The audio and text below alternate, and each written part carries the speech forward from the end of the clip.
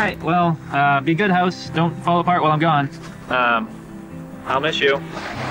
Oh man, I just realized I'm running across America barefoot! Oh, it's really happening!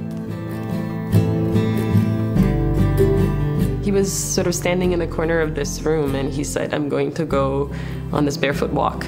This is how I walk through New York City. Barefoot, barefoot.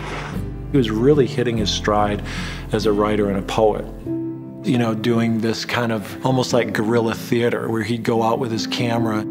He said I'm going viral. He said I'm going viral. Oh yeah, this dude's awesome. He's crossing the country with bare feet. He wanted to save the planet. He wanted to make people aware of climate change, that we're destroying the Earth. You know, climate change isn't something we will worry about in the future. It's now. The Earth is just getting warmer and warmer. And the thing about it is, all these changes to the Earth, these are all human-induced. He was doing something really dangerous. And he knew that it was dangerous.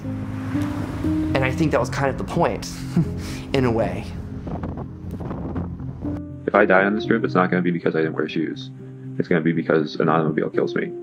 Anytime you walk near automobiles, you're putting yourself in danger.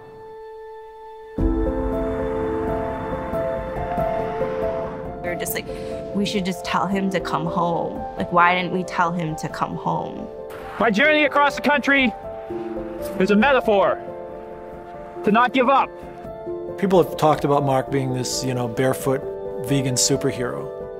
You thought that Mark somehow was invincible, that there was nothing that could take Mark out. There is something beautiful about the road. It's a symbol of going somewhere. And I just prefer to do it on my own 2 feet.